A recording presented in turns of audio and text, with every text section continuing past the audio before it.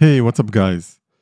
Today we're going to record our first instruction into the command buffer. It's going to be the clear instruction. Unfortunately, by the end of this video, you will not be able to actually see the window cleared because we still need to submit the command into a queue, into a Vulkan queue, which is pretty big operation in itself. So this will be done in the next video. But still, this is our first instruction to be recorded, so it's a reason for a small celebration. Okay, so most of the changes today will be on the application side. So we have a new tutorial here, a new project, number 9. And in the init function, after creating the command buffers, I've added a function called record command buffers, which is here. Now, I'd like to stress the fact that everything that we're doing here today is an offline operation. Okay, it's not part of the regular execution cycle of the application. It's not part of the main render loop.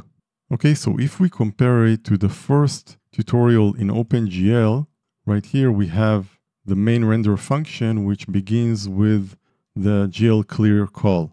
Okay, so on every iteration through the render function, we have to call GL clear in order to clear the window. Now, this in itself may not seem like a lot, but remember that the driver doesn't know that we're going to do that. It cannot assume that each iteration is going to be like the previous one. It's not aware of that. So it has to perform all the driver work again on each iteration. Now, in the case of the clear instruction, it may actually not be a lot, like just flipping a bit somewhere, but usually things are not as simple as that, and you need to collect all kinds of state around it, and there are many other instructions beyond clear which may incur a lot of driver overhead, which we want to prevent. So what we're doing in Vulkan is basically to prepare the frame or as much of the frame up front. So the main function call here is this one, vkCmdClearColorImage. As we discussed in the previous video, all the recording instruction begin with this prefix vkCmd. Okay, so in this case, we are clearing the color image. As you can see, this function is inside a loop that goes over all the command buffers. This is a vector of command buffers. And remember that we resized it for all the images in the swap chain. Okay, we need a command buffer per swap chain image. So the first parameter is the handle of the command buffer from the vector. Next, we have the corresponding image handle that we're fetching from the Vulkan core class. This guy stores the swap chain as well as the images, so we can simply get it from here. As you can see, this function returns a vk image. Next, we have the image layout. Now, in general, the layout specifies the way that the pixels are packed together inside the actual memory of the image. For example, one simple option would be to just throw them one after the other, like RGB, RGB, RGB. And another option is to pack them together as groups of components of the same channel. So for example, 4 red channels followed by 4 green channels followed by 4 blue channels. The reason for the layout is usually performance. Each GPU may perform better using different layouts on different stages of the pipeline, depending on the type of the operation that it needs to do. Now, the actual layout is not exposed to the developer because it is so GPU specific. So what we have instead are simply names that describe the different layouts. As you can see in the vk image enum, we have undefined, okay? So we don't know the layout in this case. Another option is color attachment optimal. Okay, so it is optimized for the color attachment. Same thing with the depth stencil, shader read only, and etc. Now, if we take a look at the description of this function, we can see that the layout in this case can only be either layout shared present or general or transfer destination optimal. So for this first example, it seems safe to use a layout general, which is what we're doing here. Next, we have the address of the clear color.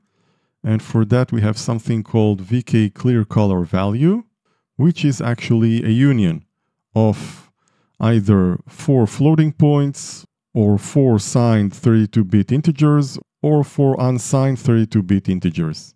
I prefer to use floating points here, so I've set this to be 1000, which is red, of course. Now remember that in OpenGL we actually need 2 function calls for that. First we have glClearColor to set the color, and then we have glClear that performs the operation.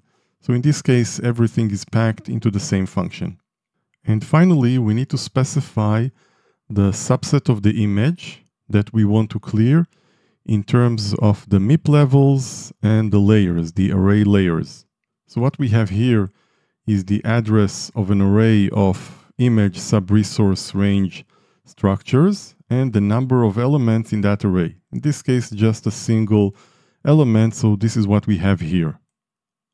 First of all, we have the aspect mask that tells us the part of the image that we want to clear in terms of color, depth, stencil, etc. This can be a bit mask of those. In our case, we just want to clear the color buffer. And then we have the MIP maps and the array layers. Now, you should be familiar with MIP mapping in OpenGL, and if not, I have a video about that. So in general, an image or a texture may have multiple MIP maps, but in this case, we just have one MIP map level, so we set the base to be 0 and the number of layers to be 1. In addition to that, an image may actually be an array, so we have multiple array layers. But again, in this case, we just have one array layer, so we set the base to be 0 and the layer count to be 1. So in general, if you have an image with multiple MIP map levels and multiple array layers, you can slice it up by using an array of structures here. So this function records the clear instruction into the command buffer, but remember from the previous video, you can't just call it outright. Before you start recording, you need to call vkBegin command buffer to kind of start the process of recording, and after you finish recording, you need to call vkEnd command buffer.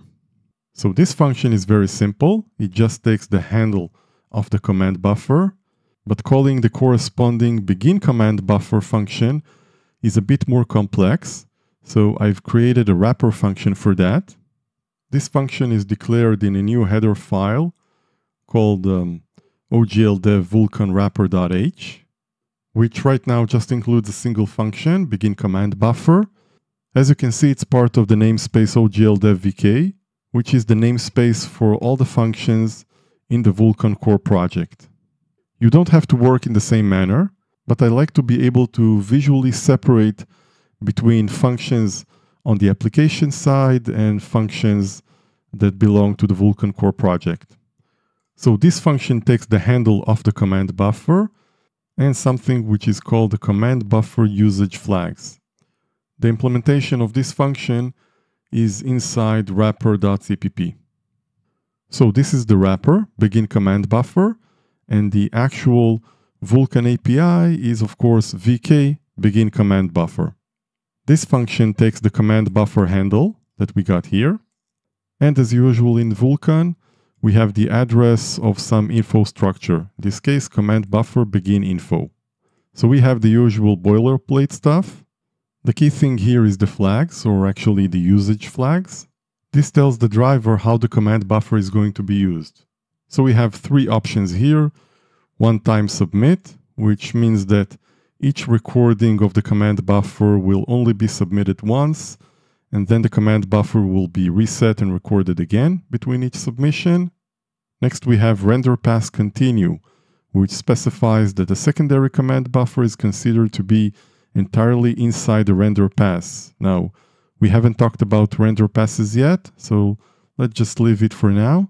And finally, we have simultaneous use, which specifies that the command buffer can be resubmitted to any queue of the same queue family while it is in the pending state and recorded into multiple primary command buffers. So we actually don't need any of these usage options at this stage. So when calling the wrapper, we pass 0 here. Now vkBegin command buffer can fail, so we check the error code here and exit if there's any error.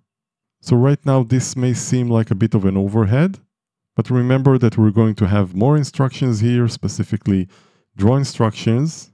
So we expect to have multiple recording functions here wrapped inside a single begin and an end.